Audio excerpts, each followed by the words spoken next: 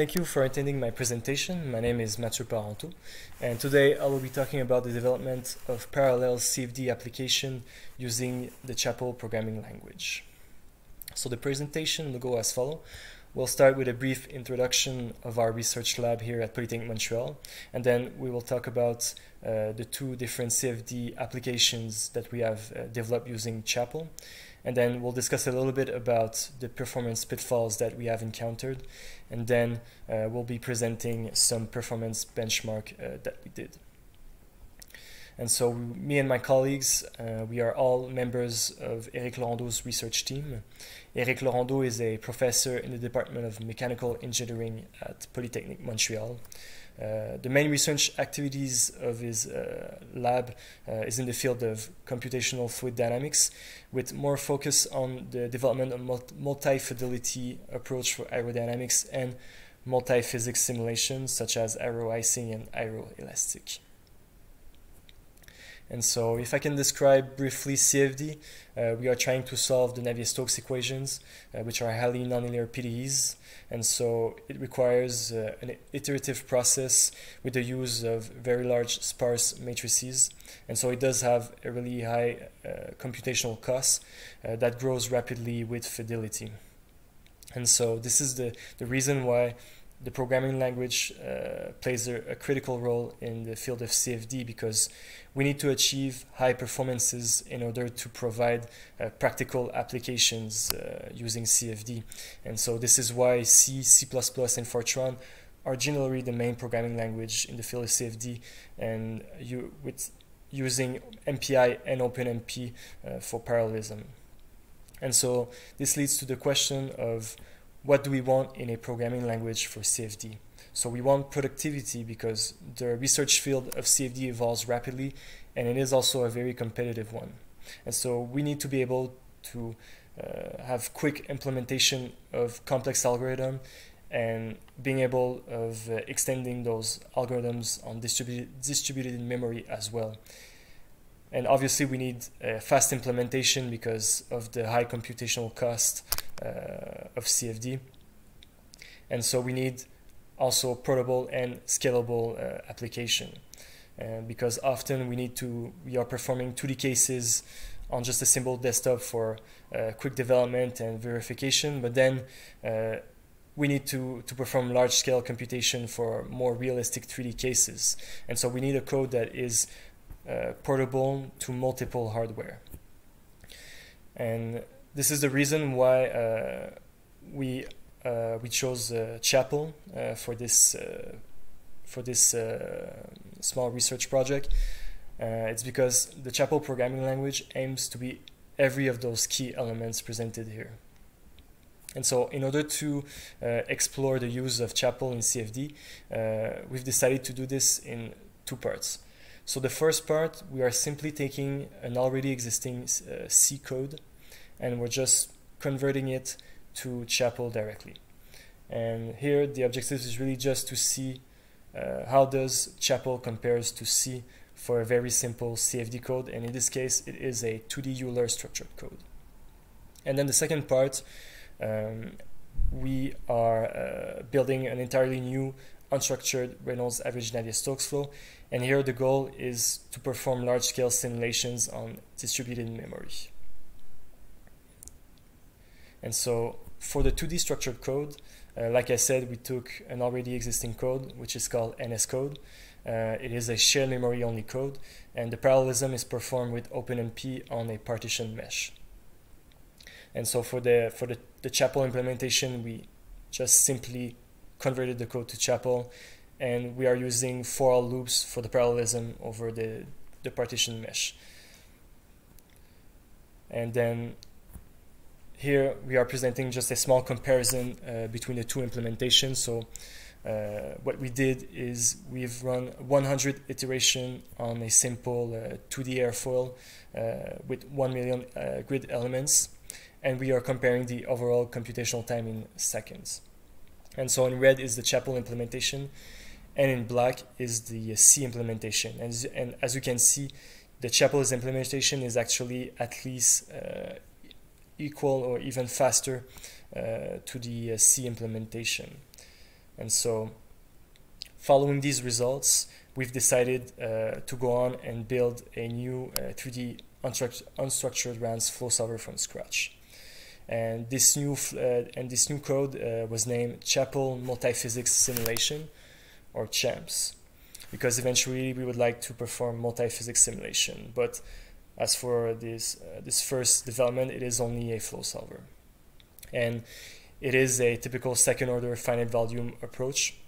And we have implemented explicit solver and implicit solvers as well.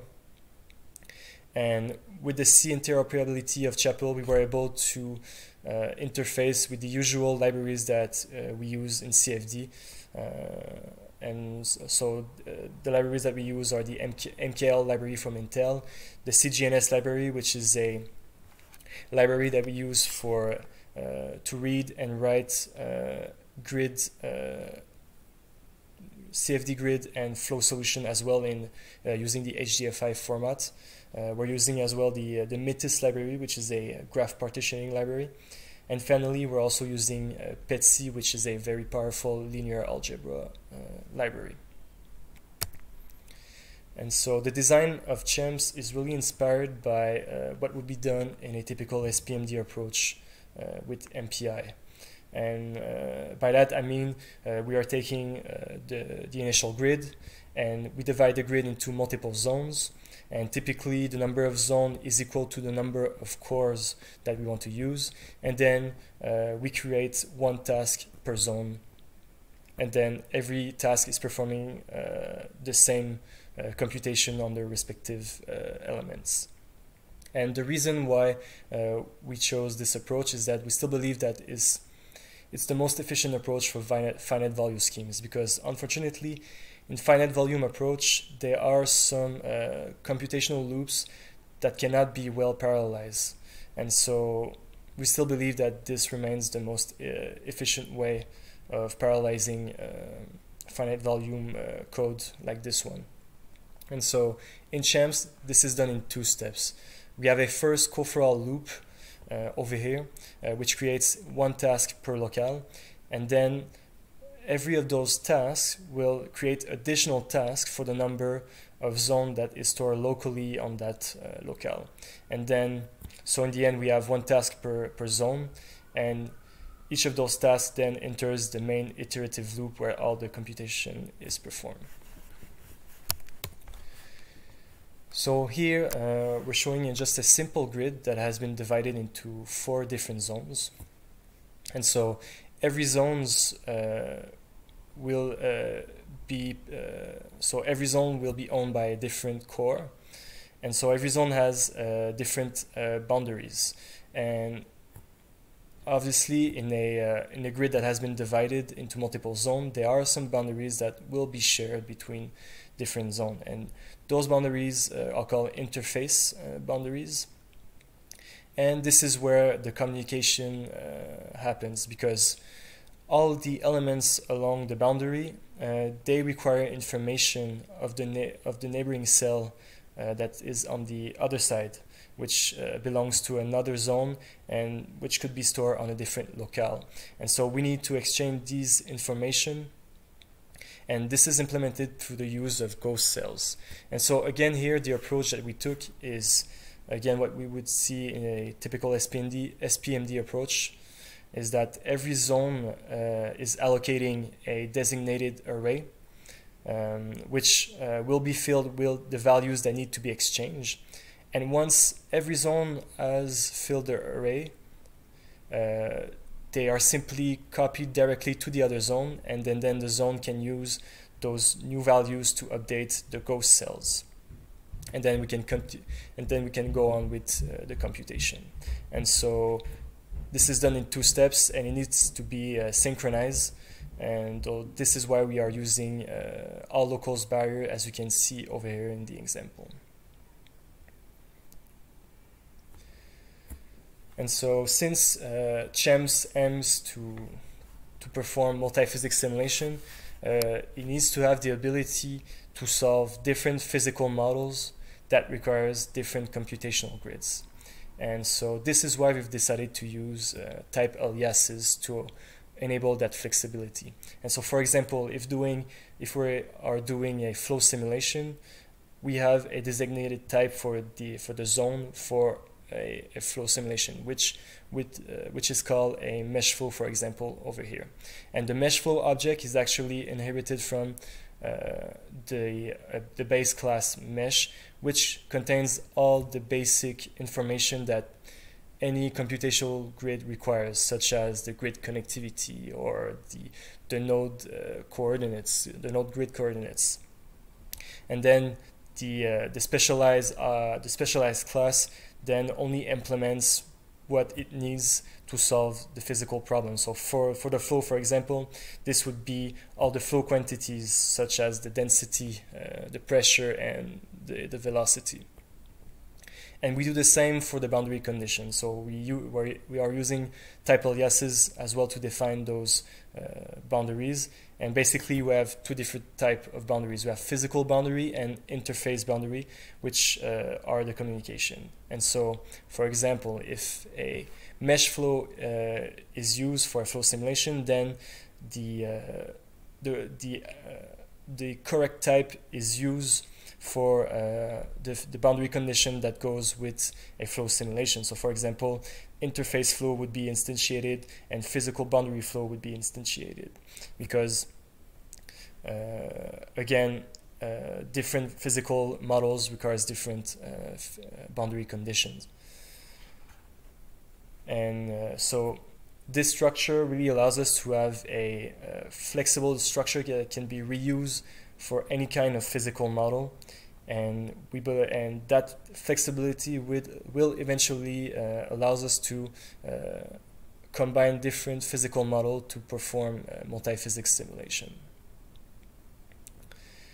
And so during the development of these two CFD applications, we came upon two different performance pitfalls. The first one is implicit parallelism, because there are some operations in CHIUW, like whole array assignment, that has embedded implicit parallelism. And in a structure like ours in CHAMS, where we are using all the available cores, because we are creating one task per zone, if there is a whole array assignment left in, for example, the iterative process, it will cause some serious overhead. And so we really need to avoid the use of those operations inside the iterative process. And those errors can be difficult to find. And the second one is the multi-local overhead. And by that we mean that there's a noticeable overhead when we are compiling the code from a single locale mode to a multi-locale mode. And even though there's many portions of the code that doesn't require communication, there's still unnecessary overhead that is added by the compiler.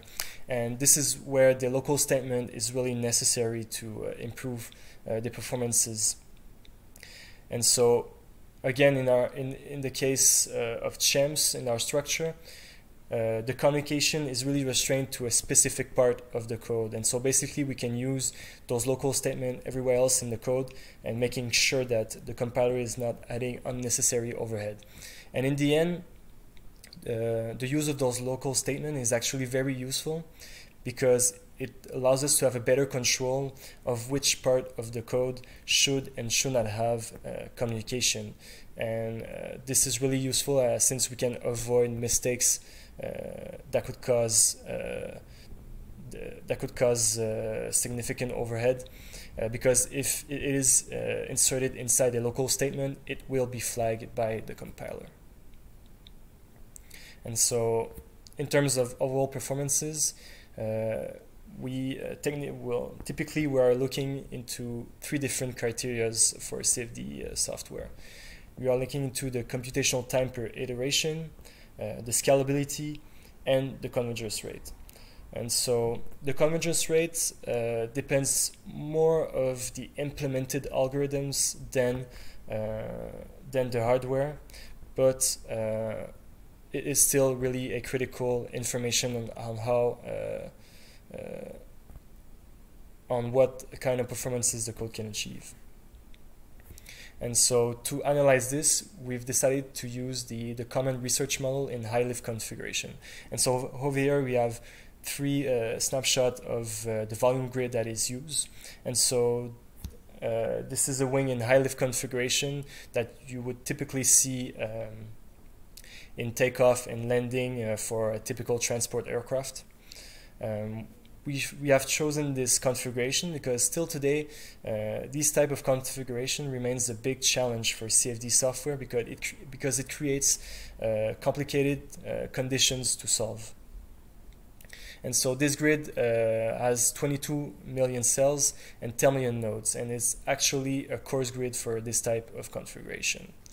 And CHIUW has been compiled using CHAPL 1.19, which was configured for InfiniBand for GasNet, because we are running on Beluga, which is a computer cluster with a InfiniBand network.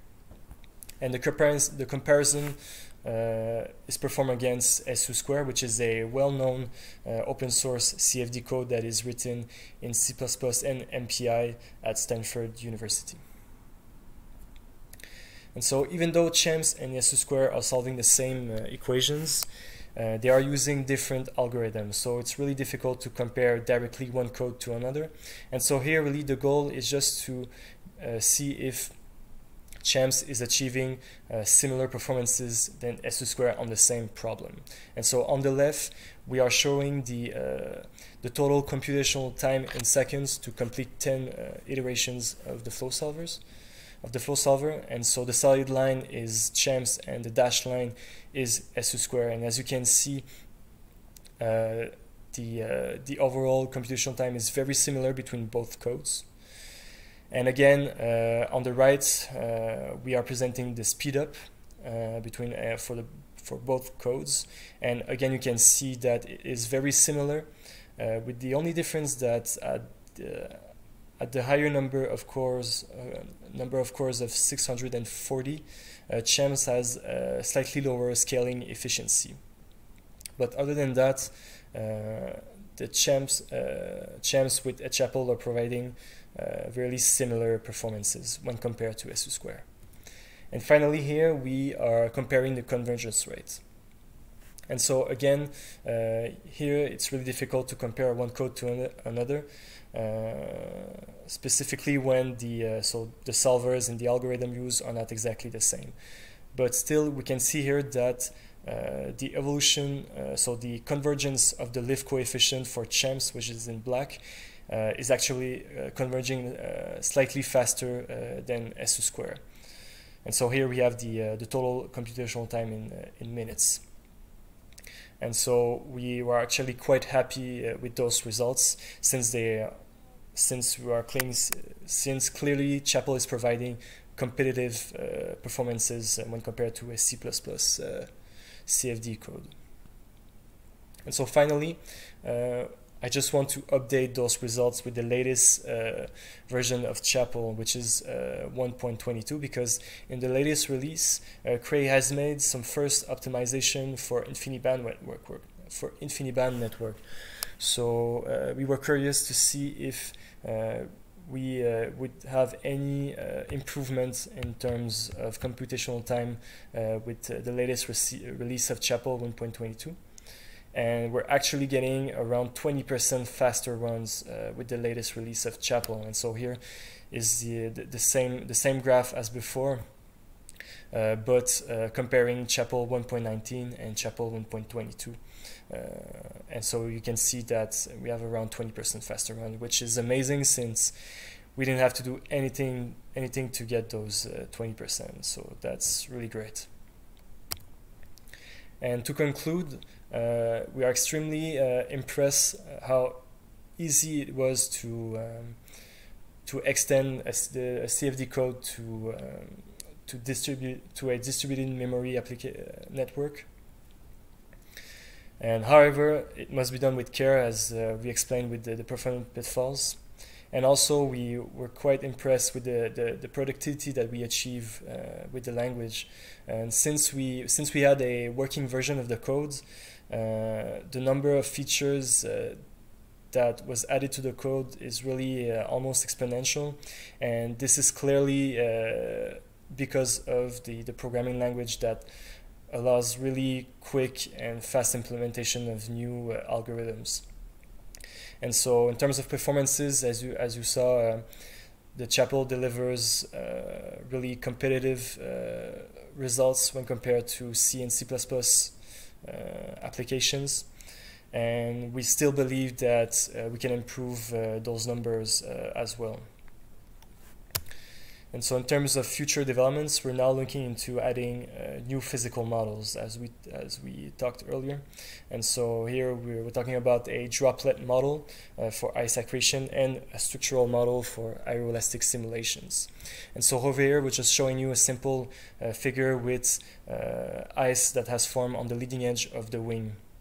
And so basically, by adding a droplet model with the flow solver that we already have, we would be able to predict the formation of these ice shapes, which is really dangerous for aircraft, and it is a critical simulation that needs to be performed for aircraft certification.